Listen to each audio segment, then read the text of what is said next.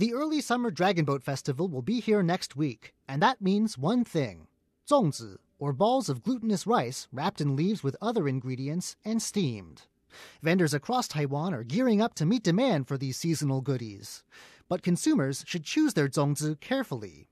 Testing by the Taichung Health Department has found that frozen 粽子 on sale at a local supermarket contained a concentration of E. coli 110 times above the limit set by food safety standards.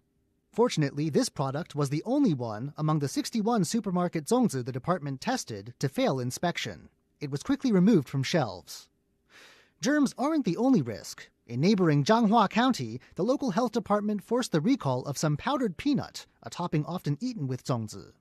That's after inspectors found that the product contained 8 times the acceptable amount of aflatoxin, a carcinogen produced by some kinds of mold. Fortunately, Taiwan's health departments are being vigilant, but consumers should stick to trusted makers of 粽子, or, as many do, simply make their own. John Van Trieste, RTI News.